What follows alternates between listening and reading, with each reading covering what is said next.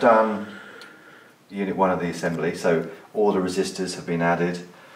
There are other resistors left over, so I'm sure we'll get to fit those later somewhere else on the PCB. Yeah, pretty painless process. Now we're adding the ZO diodes.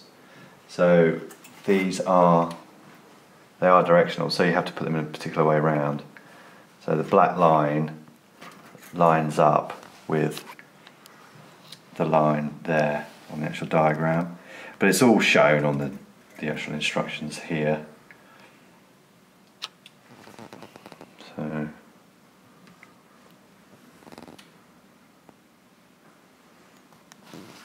put those in.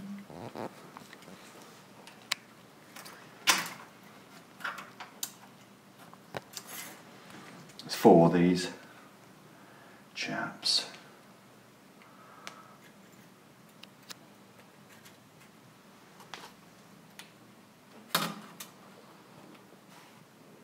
It's in a diode. It basically is a diode that regulates the voltage, so it keeps it at a certain point. Oh, excuse me.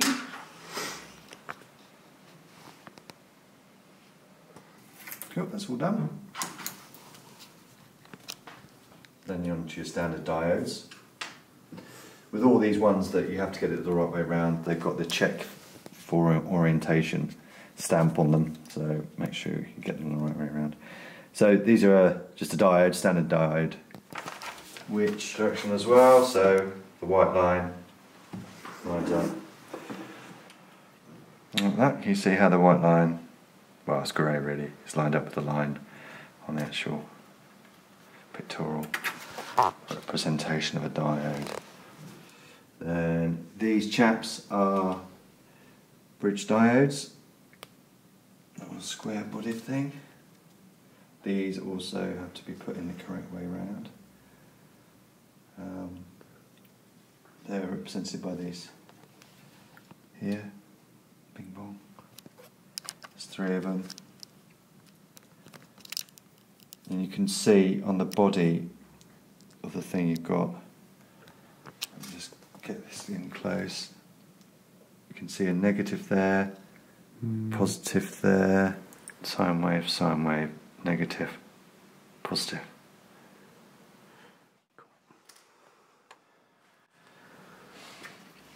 So put them in.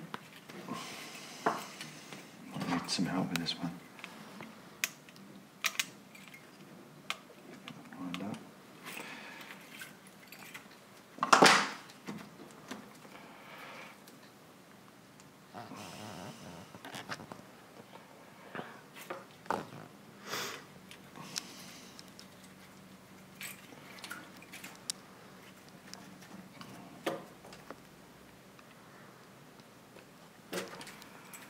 Let's get these the right way around, chaps.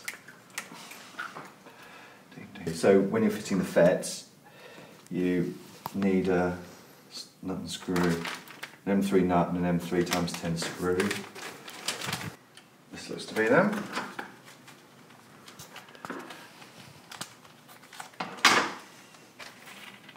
So these are Phillips screws, so that's fine. Right. Orientation on these has to be spot on, so Q3.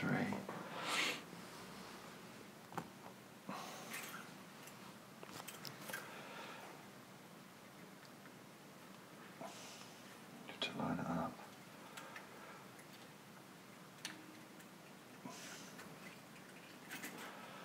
There we go. Once you've done one, you can figure out how they all line up.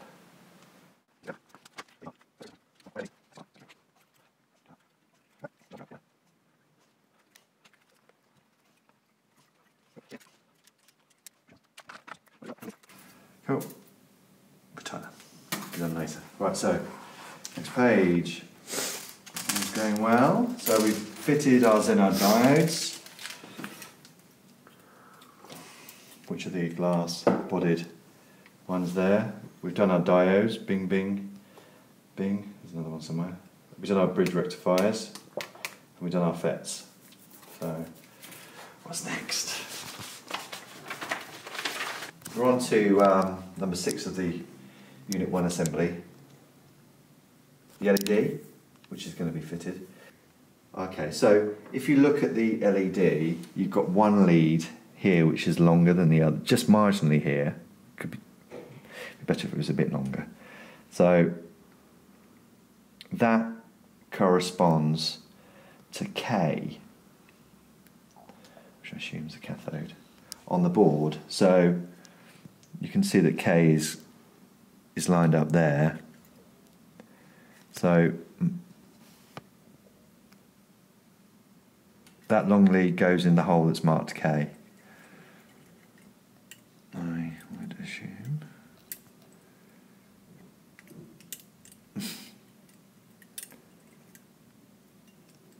It's a tricky one. Quite tricky to put this in, actually. Right. That's okay, goes in there. That lines up there.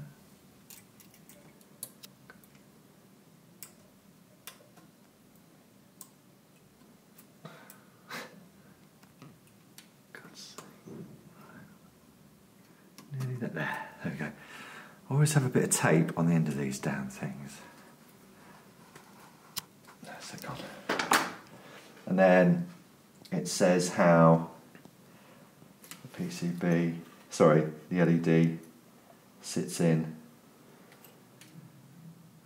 actually flush there like that. Oops. Let it come out a bit more like that. And also to help you with directionality, you can see that the cutout for the LED to sit in has a bit of an opening there at the end, which relates to the fact that there's a sticky outy bit there. Sticky outy bit. Brilliant word. Right, so these, number 7, film cap. There's no orientation on this one, so that's pretty easy to sort out. So C3. Which is there.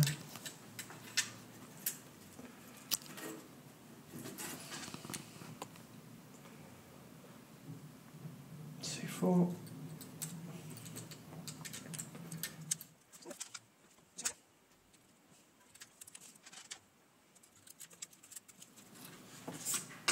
And they're on transistors. So there's 2 packs with 2 transistors in.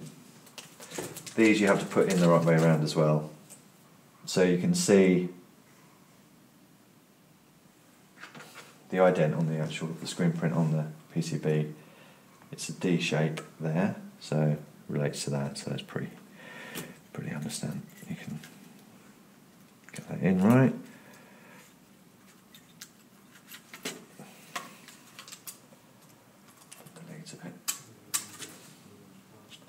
Q1 and Q2.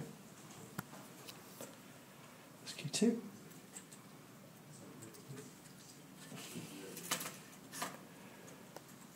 Bend it over. Right. Is that done? And the other one is a thyristor, actually, it's not a transistor.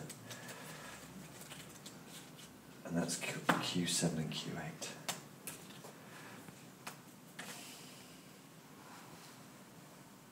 Same story with this, I'd assume. Yep, it's a D shape.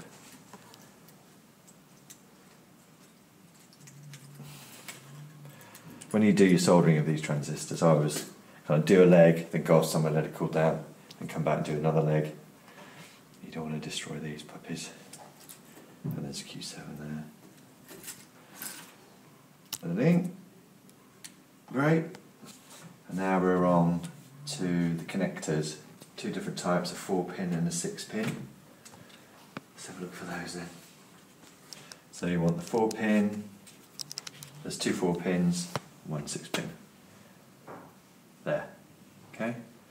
So these are orientated as well. can see a little nodule there, which reflects to the nodule there. So CN9, let me just tick the other ones to show that we've done those.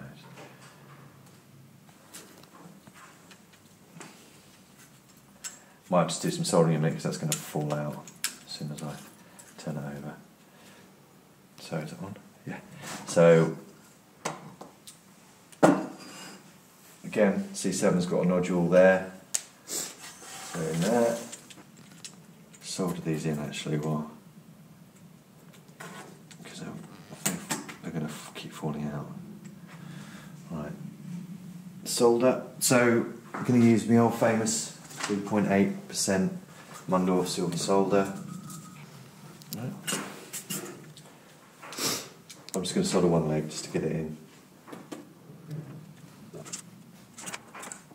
We'll do soldering in one big batch in a bit.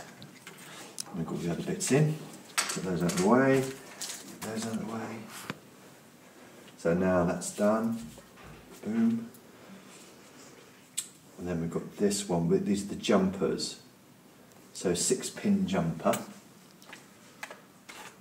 This is the jumper bag.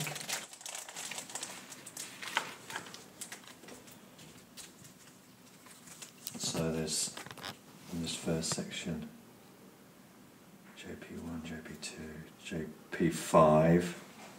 So you've got to check your orientation on these. So we're going to turn over the board because I believe they have to come in from the other side. Yeah, sure enough, there they are. So you can see on this little drawing how it works. This is side B. Yeah, so side B is like that.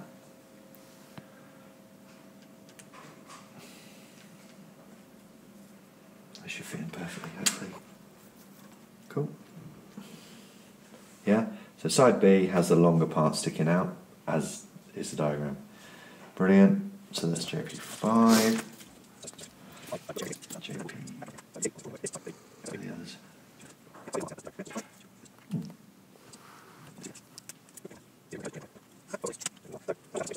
There. Boom. So that's done. Boom, boom, boom. Now we're on the valve bases. And again, it's a caution on this one to get it in the right way around. God, it's so great this. Look how, so she's got a little drawing. So this is side B. So on side B you want to see the valve base. So where are the valve bases? Good bases. So these are the B9As. Right, because I need to get around there and there's wires everywhere, I'm just going to solder those chaps in. Before I do, I'm just going to make sure they're not sticking out anywhere. That one is. That's not even related. Cool. So I'm just going to solder the leads around the valve base quickly and then cut them short.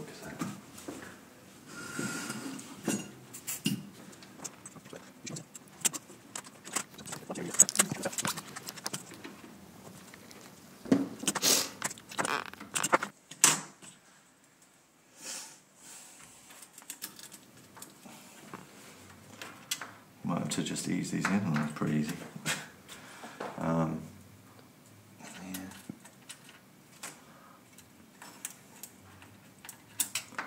There. Those are the tools.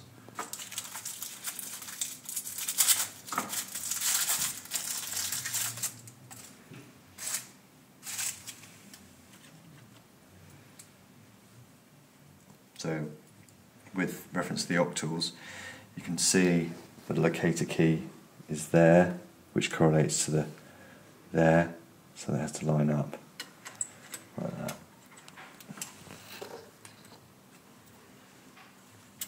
Nudge these in.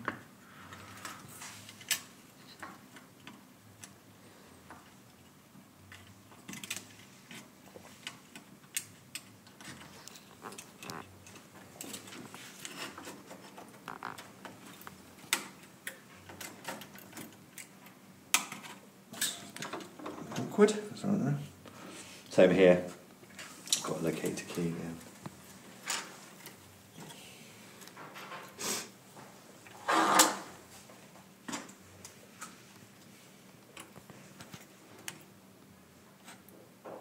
Well, you start off with some going straight away and you have to just go around, squeeze the other ones in.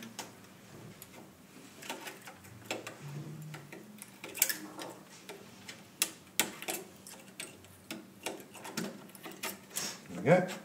Make sure they're good in and flat. So I'm going to solder those in because they do that. See that? They fell out. Do that in a minute.